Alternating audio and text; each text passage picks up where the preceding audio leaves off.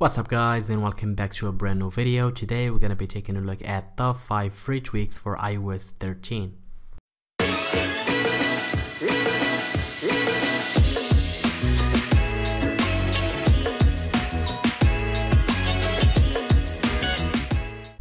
The first tweak on the list is called Flicks for All, which enables the iPad keyboard on all iPhones on iOS 13. So once you install the tweak, it's gonna be enabled automatically, and you should notice the keypad that has characters above each letter. For example, if I want to tap numbers, I just have to swipe down, as you can see.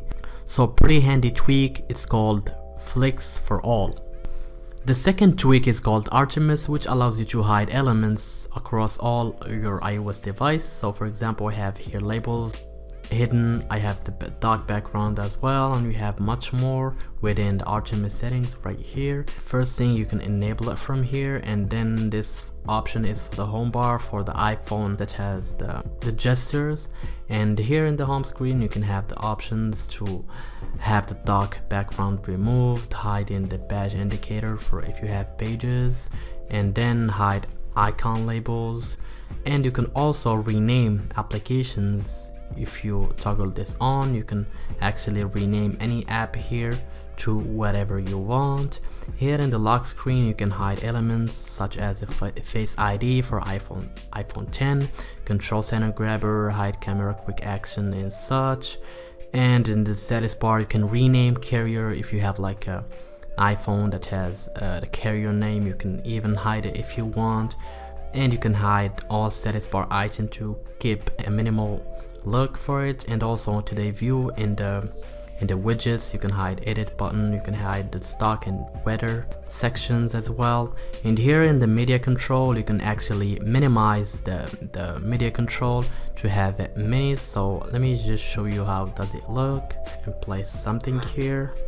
As you can see, the widgets for the music player is minimized. You can even hide the media control background, and you can even hide the timeline and the knob, which are this one right here, so you can keep a minimal look. So all these changes require respring after you enable them. So the tweak is called Artemis and it's completely free. The next tweak is called the Primal Folder, which allows you to customize the look of the folders as well as the actions of them. So as you can see here in the folders, I have an app icon as a preview of the folder icon, and if you launch it you can launch the folder, and if you double tap, automatically you're gonna open the first application inside that folder, as you can see. And you have its settings that you can change yourself. You can reverse behaviors, you can like have the single tap open in the first application instead of double tapping. You can adjust the interval of double tapping when you try to open the first application. You can also include a long touch. When you long press on the folder icon, it will open up the first application. You can have the folder as the preview, or you can have the icon, the first very icon, as the main icon of the folder, and it needs a respring. I'm going to show you how it looks. Also you can hide elements such as the folder icons. You can have the folder icon appears as empty, also the background of the folders icon, and the background view when you open the folder, and also the title, and some more actions that you can include, as well as the animation that you can also eliminate it.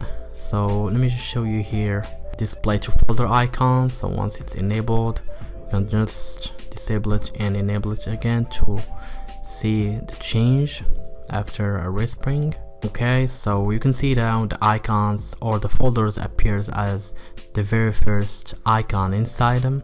So if I tap here, you can also see the animation is not there when you open the folder. So one tap to open the folder, double tap to open the first application inside it.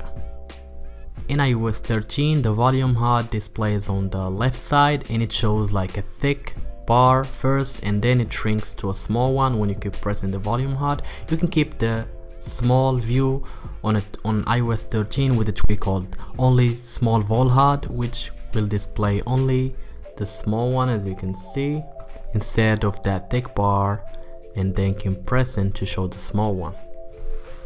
The last tweak on the list is called DarkSwitch, which allows you to change between dark mode and light mode based on the brightness level. So for instance, if I lower the brightness, it will toggle on the dark mode, as you can see, and if I increase it, it will turn on the light mode. Instead of having it like automatically turned on based on time, you can have this option right here, dark switch. In the settings, you have an enable switch, and you have reverse, which gonna be changing or reversing the brightness level. So if it's up, it's gonna be turned into dark, and vice versa. So pretty handy tweak if you want to change based on your brightness level.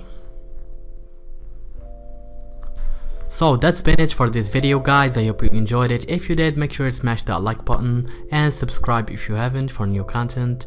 Thank you guys for watching. I will catch you in the next one.